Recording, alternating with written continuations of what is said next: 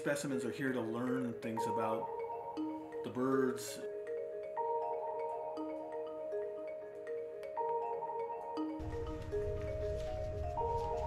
This study was designed to basically look at whether or not bird species in the northeastern part of Illinois were changing their egg-laying dates over time. And this is an egg of an American robin, and it was collected in 1905. A number of the species are actually moving forward in terms of their egg-laying dates, which is something that's consistent with lots of things going on in the environment, such as the leafing out of trees or the emergence of insects.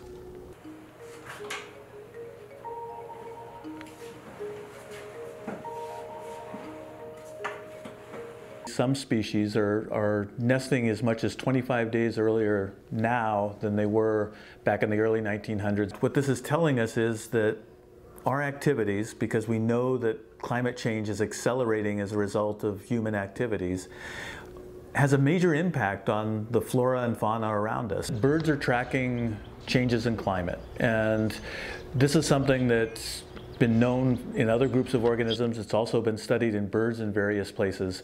But it's really important to document this across geographic scales and more species, because these are things that we need to understand as birds, for instance, change in their population numbers. They do nest in the area.